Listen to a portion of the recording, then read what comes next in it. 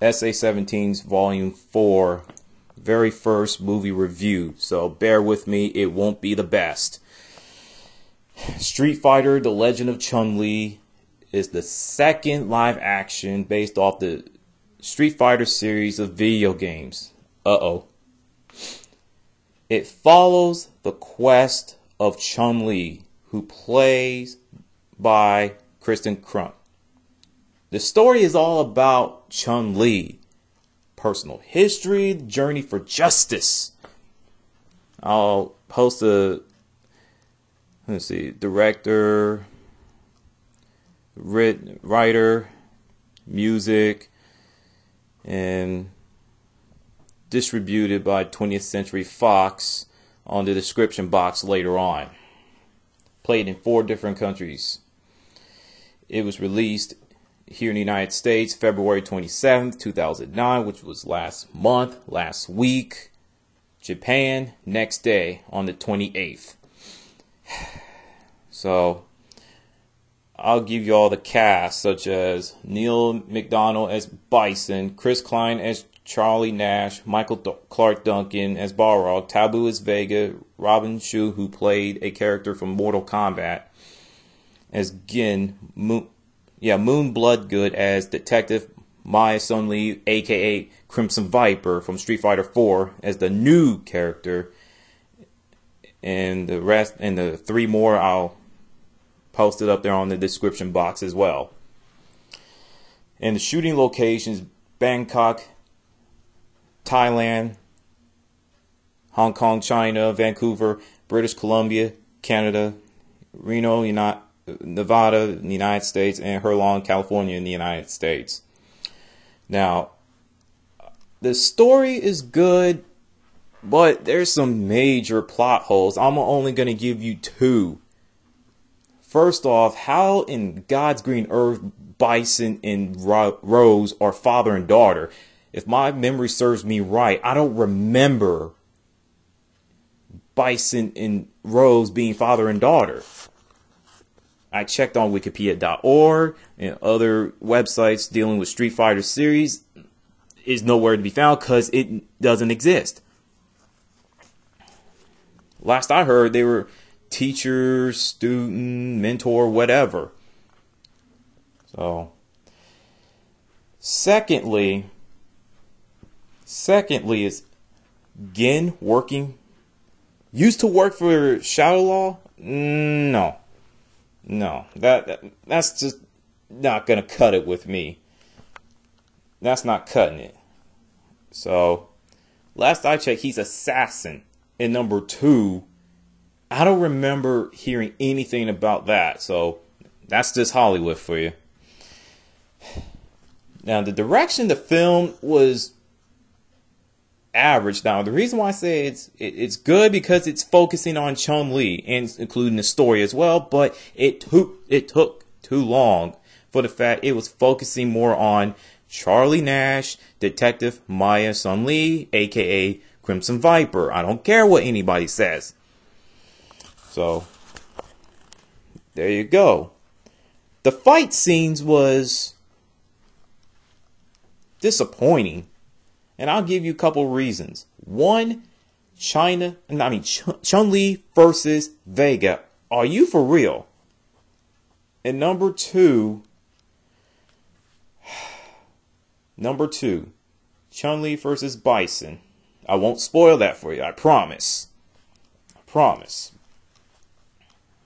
Now, acting.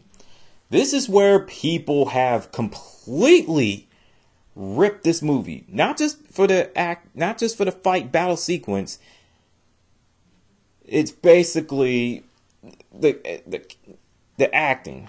Kristen Crump as Chun-Li, she did one superb job. The only tiny bit of problem is that, that dance off with another chick.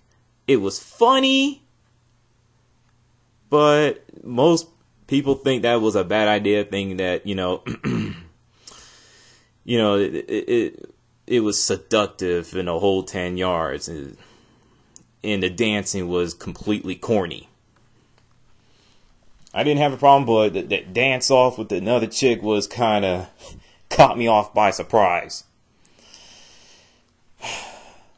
Neil O'Donnell as M.Bison, he had that evil, sadistic, psychotic SOB attitude to the point where it was like, man, that is Bison. But just a little tiny bit problem.